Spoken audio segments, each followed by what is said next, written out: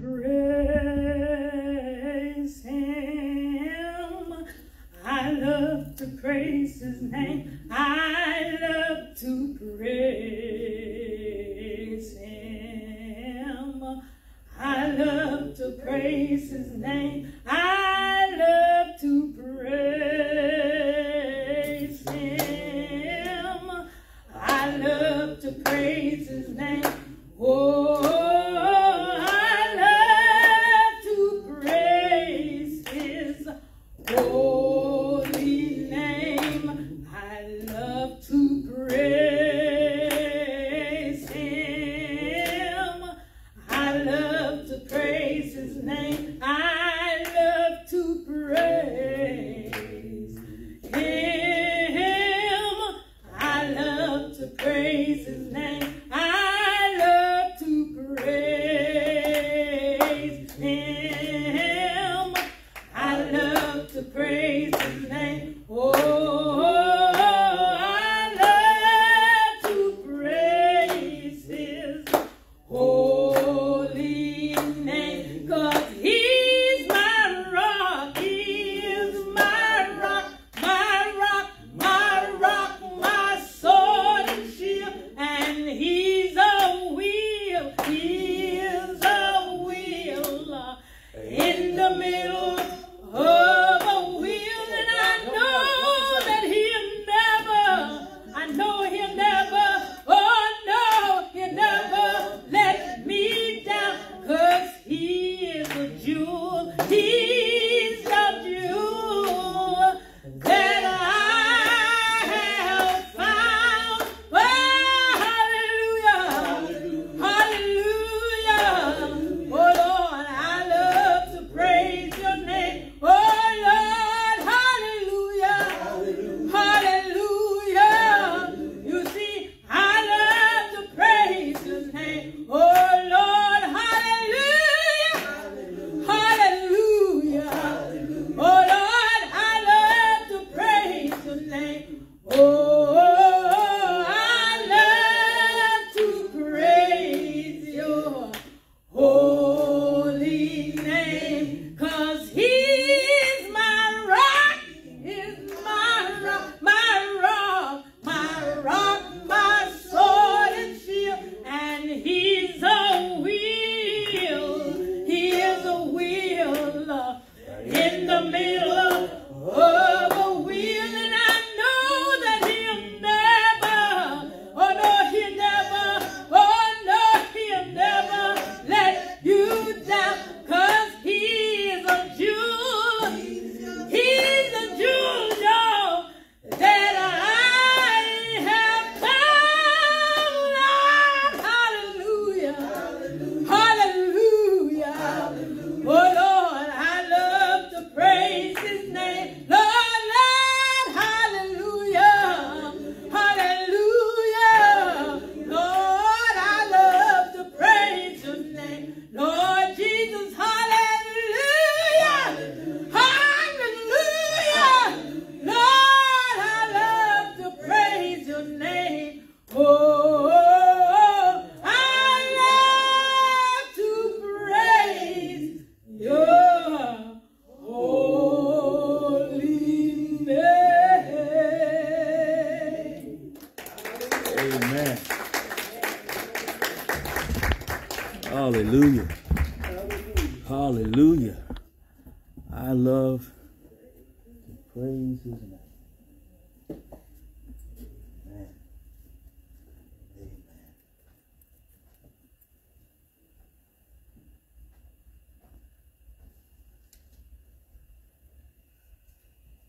Beloved, you have your Bibles. Would you join me in Acts chapter 19?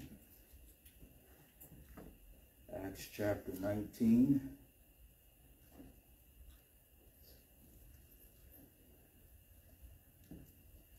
Thank you, honey, for lifting that spiritual song before us.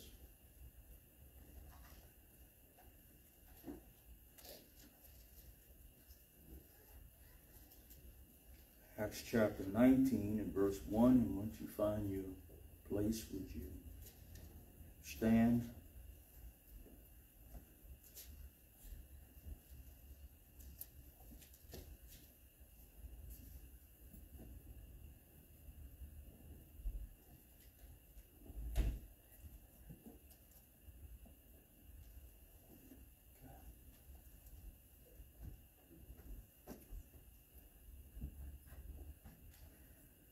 Acts chapter 19 and verse 1.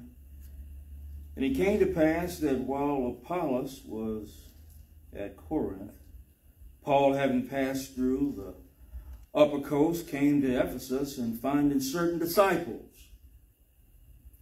he said unto them, Have ye received the Holy Ghost since ye believed? And they said unto him, We have not so much as heard whether there be any Holy Ghost. He said unto them, Unto what then were ye baptized?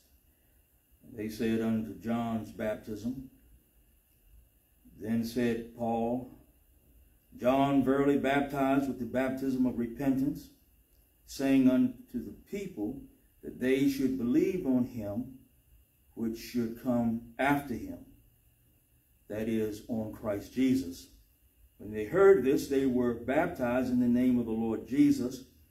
And when Paul had laid his hands upon them, the Holy Ghost came on them, and they spake with tongues and prophesied.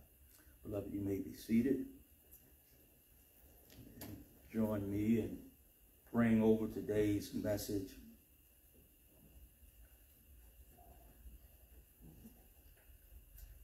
I am pure from the blood of all man. For I have not shunned to declare unto you all the counsel of God. Our Father in heaven, we thank you for this Lord's Day and the privilege to come before you, the audience of one, and these in whom you have ordained should be in this place. We ask now that you would speak in the usual way by your word, by your spirit. In Christ Jesus' name, amen. Amen. It was somewhere around 2006 when my wife strongly urged me that I should go to my pastor, Pastor Dr. Timothy Swan at that time, and asked him to pray about my ordination. I was a little reluctant because I came from that school of thought that if you were going to be ordained, you should be ordained to, because the church is calling you, or you're about to go into full-time ministry. I went on and set up the meeting. We had lunch. And walking out of Ruby Tuesdays, I got my nerve up to ask him. I said, Pastor, would you pray about my ordination? And he kind of looked around and kind of did like what only he could do, and looking up in like this. He said, yeah, I can do that. I left there, and a little later in the day, and Pastor Trey, I believe, was up at Union before he had transferred down to school down in Newport News. I think I put a bulb in his car. My wife had praise dance rehearsal, praise team rehearsal. I said, I'm not going to come down the road right now. I'm going to go up to Lifeway Bookstore. Went up there and met a fellow that was wearing an old baseball cap. He started asking me questions about who I was. And he said, you know something, young man? He said, I believe the Lord and laid it on my heart that you should replace me as the pastor at Mount Olive Baptist Church up in Mannequin Sabbath. Well, that didn't work out. I went up there and preached. And I'll tell you why I didn't get to church. Primarily for the same reason I hadn't gotten any church. It's because of who would preach and who couldn't preach. And I've interviewed on a number of occasions. And then one night, sitting in my study, I get a call from a fellow I'd never met, an elder from the Church of Christ. He had met Trey at that time at Verizon.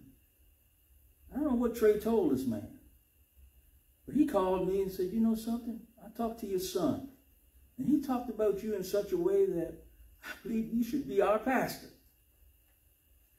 This was a Caucasian church. And, but he said, we also have another church that's meeting here, and that was the Community Baptist Church. He gave me some some information about the Community Baptist Church along with his church. And we didn't show up here until after we moved to Richmond. When I came up, Elder Lee Daniels had me to do a Bible study. And he told me that Pastor Joe Cotman was having back surgery. And the first Sunday that I showed up here was in September. Y'all didn't know anything about me. Not one thing about me. When I came in, I preached. And the truth be told, I've been trying to leave all the way up until 2021. I was actually being interviewed by St. Luke Baptist Church. When I came here, I was waiting for them to tell me no. Because they wanted to know what I would do with women when they came in who were ministers. Would I let them sit in the pulpit? And I told them no, they couldn't sit in the pulpit. I'm just telling you, that's the way it was. But anyhow, 4 churches I interviewed. I wasn't trying to stay here. I didn't come from a church of this size. I didn't come from a church that didn't have its own edifice, its own property. I came from a crowd of folk. That's not good. I've learned some things where there are a few people. But I wasn't used to this. And I wasn't sure if the Lord could actually use me here. Because everywhere else we ever went, we saw the numbers grow for Bible study. We saw the numbers grow for Sunday school. We saw the numbers grow. And some of that was curiosity to see, who might be the next pastor. We want to take a good look at his wife, see what she looks like. And if the children show up, or if she's going to actually be with him every time that he comes. I wasn't trying to stay here. But I'll be honest with you. Where I am in my maturity, and I'll be honest with you, I still don't know no more than Jesus Christ and him crucified. I'll be nowhere near where I am if I went anywhere else. So for that, I thank God for keeping me here. And the thing that was rather profound about this is that one phone call from Lee Daniels not only brought me here, but it brought my son here. He didn't see it coming because he was out in the world. And all of that took place unbeknown to us within the sovereignty of God and his providence working out and ordering our steps. What I read to you earlier from Ezekiel chapter 3, Reverend Robert Brown read from Ezekiel chapter 3 at my ordination. Those words dug into me. That it was my responsibility as an overseer to make sure, number one, that I keep my hands free of blood of the wicked. And that my hands be free of the blood of the righteous. And that I deliver my own soul. I've had to learn some lessons. And I can say right now, I still don't necessarily know how to preach, but I do know that when this book is open and the Spirit of God guides me, that the Word of God comes forth. I stand before you, and I've done something that is profound, maybe unprecedented. I made a request several weeks ago that I wanted to meet with all of you, except for the pastors, because I wanted to hear your salvation experience. It was nothing that you had to do. And I finished the last one because I said we'd wrap it up before this Sunday. I'm done with it now. It's over with now. And when John came by on last evening and sat in the family room, and I heard from him, that was it. I was listening to hear the Spirit of God. And I told you this. I said, now what you shared with me, and the first one that I interviewed was my wife. Just about all of you would testify and say that when I talked to you, it turned into be a Bible study. Because your experience has to line up with the Word of God. It doesn't mean that you have a, because you got to understand this, wherever you were when you were saved, the events are different. But that experience as far as what God did is consistent. You heard the gospel preached. And if you were saved, you were convicted if you stayed around long enough to be convicted by the Spirit of God because of sin and of righteousness and of judgment, that's consistent. You don't get around that. And what is consistent is that the gospel sets forth the greatest story known unto man, how that God so loved the world that he gave his only begotten Son. The gospel testifies that God sent his Son, and his name is Jesus Christ, and that he is the Son of God. How that Christ died for our sins according to the Scriptures. Now, listen, if you missed that part about him dying for our sins, what took place when Christ came into this earth and entered into the suit that he wore, where he was fashioned like a man, that the things that he experienced, the words he heard that were insulting, how he was beaten and battered and spat upon, everything that happened to him, the nails, the splinters, the nakedness, the blood oozing out, all of that was necessary that your sins and my sins could be adequately atoned for. He would have to not only live the life, but Christ would have to die the death. And if you casually heard the gospel and just said, well, yeah, that's something good, I think I can believe in Jesus. Don't you know everyone I know where I came from believed in the death, burial, and resurrection of Jesus Christ? Listen, the demons believed in the death, burial, and resurrection because they were there watching it. You ain't said nothing when you say that. Here it is. It is what has Christ done in you to manifest who? Himself. How that Christ died for our sins according to the Scriptures, and he was buried. And he rose again on the third day according to the Scriptures. So, what we did, we gave you 3 probing questions. The other 3 had a lot to do with the ministry, your pastors, and primarily me. Your first responsibility was to set before me something that I shared with you, that when you were first saved, you told everyone about it if you were authentically saved. Amen. Because for some reason, after I was saved, when I went back to where I worked, there were folk that were saved all around me that never witnessed to me, that I never saw Christ in their life. They never showed that any sign that they had been purchased. And not only purchased by God through the blood of Jesus Christ, but that Christ were their Savior and the Lord. Now everybody's saved.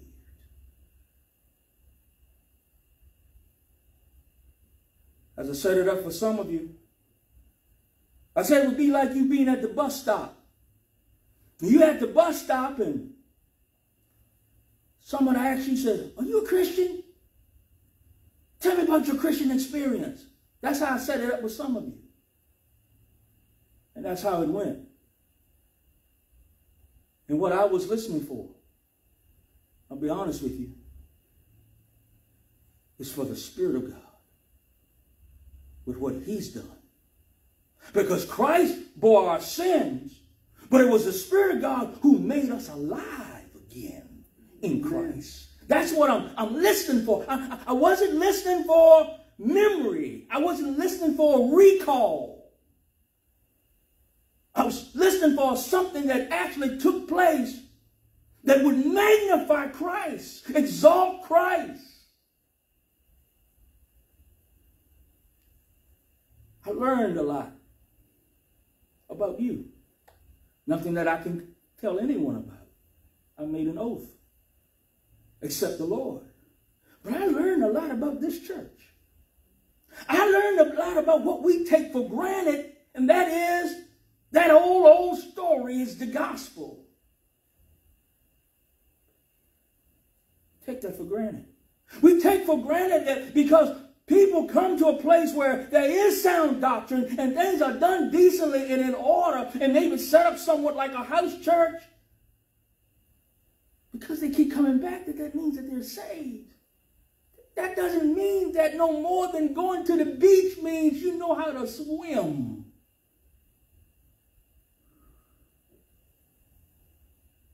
I heard your testimony about your salvation experience. Events were different.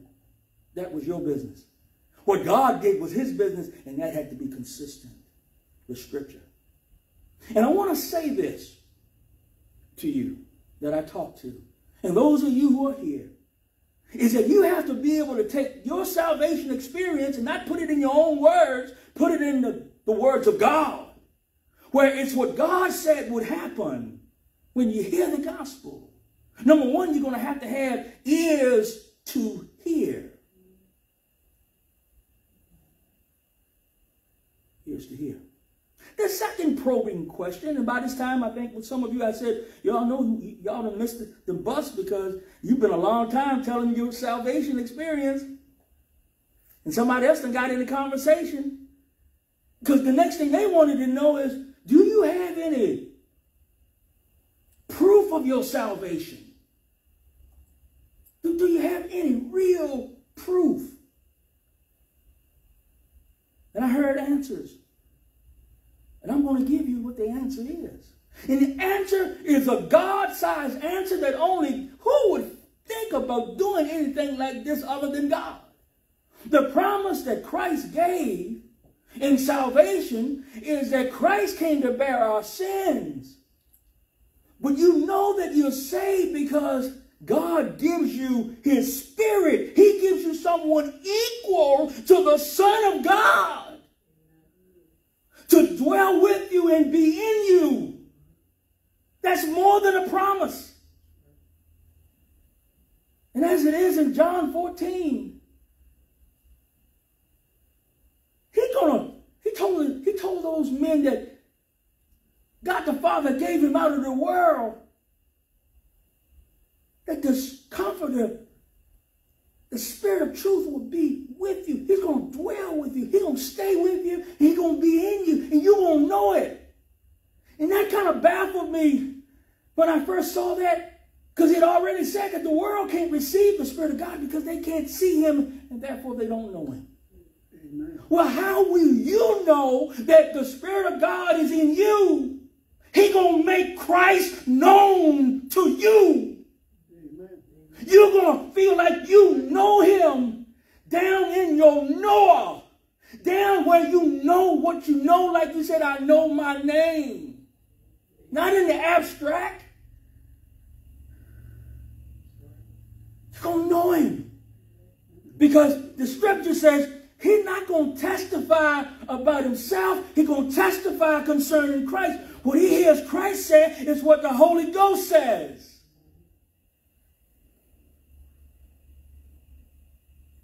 And then, last but not least, we're just going to look briefly at one part of this text. Somebody asked at the bus stop, well, okay, so you got some proof? That's the Spirit of God? But what kind of fruit? What kind of fruit do you have? Do you have something you hadn't seen before manifesting itself in your life? Not that you produced it. Not that you brought it about in your own flesh. Not that you could just bring it up on demand.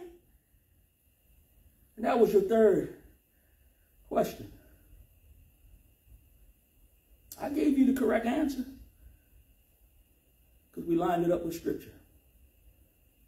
The fruit of the Spirit, beginning with love, joy, peace, All 9 of them. That was just evidence that those close to you would say, my God, it's like they've been hit over the head with a bucket of love. When they open their mouth, they're loving. When they open the heart, joy comes out. Where's this goodness coming from? I knew him when he was no good. He was nothing. He was low down and dirty. When he was the devil's roadkill. Where is this love coming from? Because we know it's not coming from him. Amen. And hopefully they said that about you.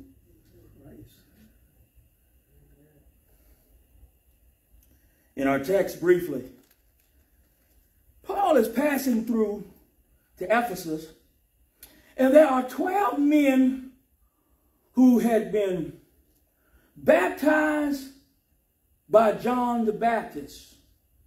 They received his baptism.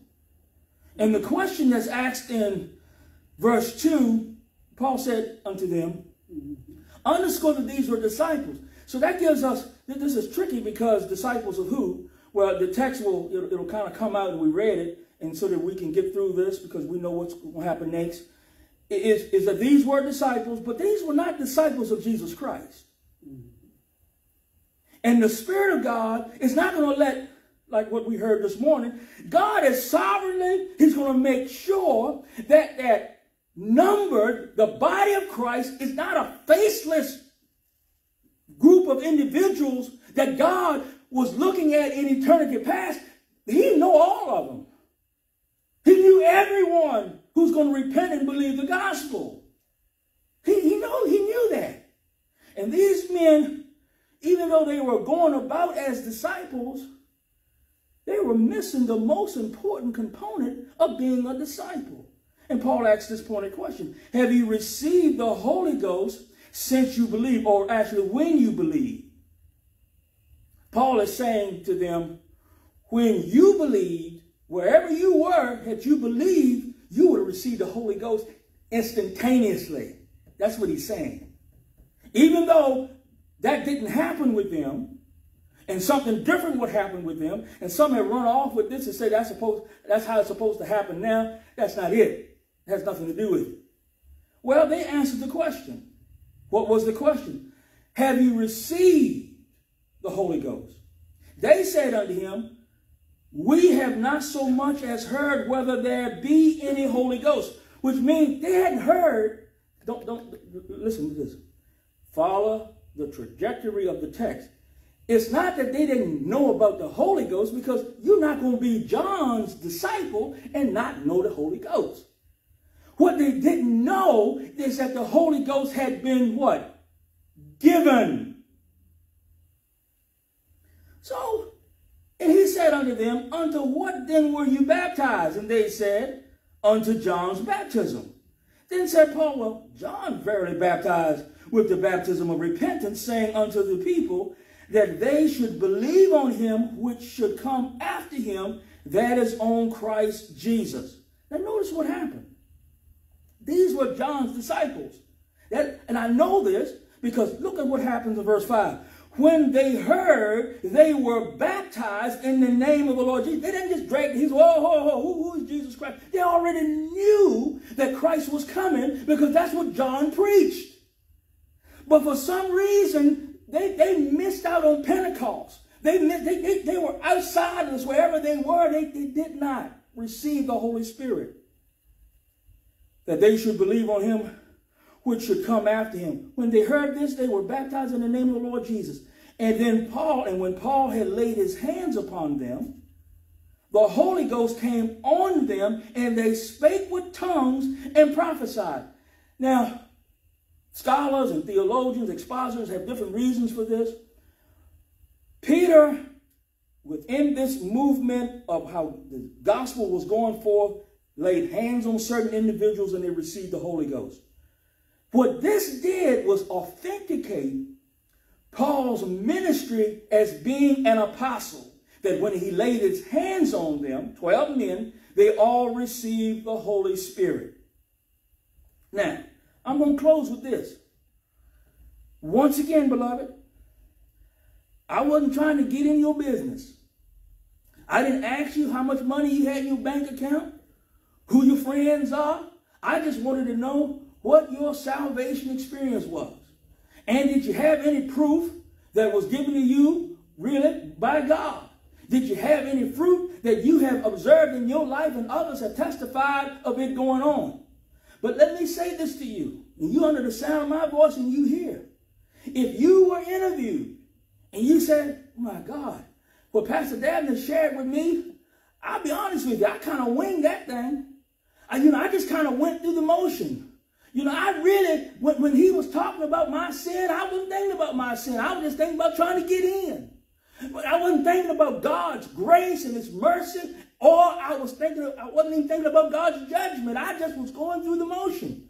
And I'll be honest with you, my life looks like I'm going through the motion. Because I'm still creeping, I'm still slipping around, I'm still sliding, I'm still drinking, I'm still partying, I'm still nasty and low down and dirty. It depends on what day of the week you catch me. Watch this. If you did not receive the Holy Spirit, you are still dead in your sins and you're on your way to hell. Someone needs to put up a road sign and say, listen, stop. Not slow down, stop. You need to repent of your sins. Amen. Because the remedy for sin was just as it was equally necessary for your sins. Listen, when you think about Christ dying for your sins, what he went through, he had to go through it. And he would have to have gone through it just for you. Amen. You're going to come down the aisle. I watch folk walk the aisle, looking all around, all cheesy looking. Yeah, I'm coming to Christ. You don't come to Christ all cheesy looking. You come to Christ broken. Amen. You come to Christ. We ought to be on our face when we come before him. Not the preacher, not the elders. We got folk much like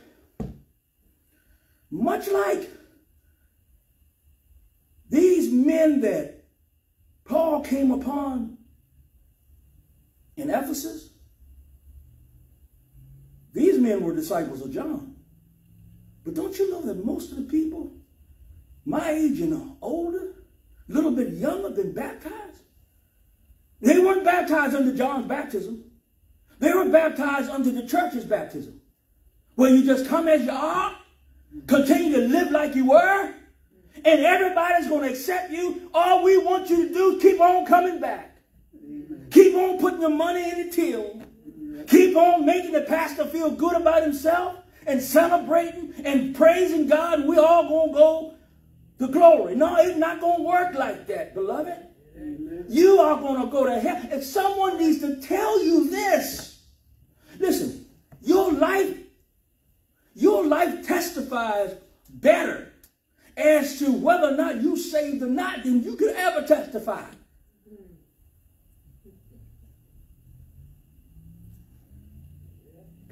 Amen. That's why I say I've labored to keep these free of your blood and deliver my own soul. And it's been to my hurt. This doesn't make you popular. I thought at this juncture I might be in full-time ministry. But who wants anyone who's going to tell you what you can't do? Is that commercial down there with the guy selling them cars? Don't tell me what you can't do. Tell me what you can do. That's what the church now is about. Pastor, I don't want you telling me what I can't do. Tell me what I can do. Well, you get both around these parts. I really thought that the church that I was in and were going to, everybody wanted the truth, and we all had the same book. How could we end up with so many different formations of the truth? And then I realized something, that when Christ said to his disciples, if the world hate you, know that it hated me. And they hated his disciples. And I don't want to be hated. No minister wants to be hated. When I say I can't marry you because you've been divorced, I don't want to hurt you. When I say, sis, you can't serve and speak to men in the general council when we come together, I don't mean to hurt you. I'm trying to protect you. I'm trying to keep you out of harm's way, out of God's way. Because it is written. But it makes you unpopular. My family would fill this place up. And they'd be parking all out on the street from down King and Queen. Those who know me. But this message is not one that folk want to hear.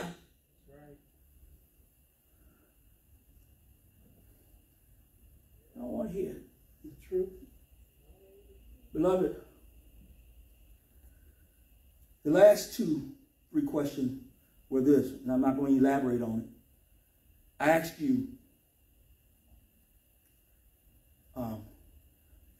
did your pastor teach sound doctrine? In other words, what he's teaching, do you know what the agenda is? Is it for faith and behavior? That was question 4. Question 5 was this. Does your pastor feed you, and which means teach you and preach? Is he leading you like you are lambs and sheep? Or do you sense that he's driving you like you livestock? And then the last question was probably, out of those last 3, was the most important one. Not that you would know everything, because most of us don't know much of anything. And what we do know, we tend to think we know that. But do you believe your pastor loves you? And do you believe that he loves all of the members of this church? That was the inquiry. That was the question. And as I close for the second time,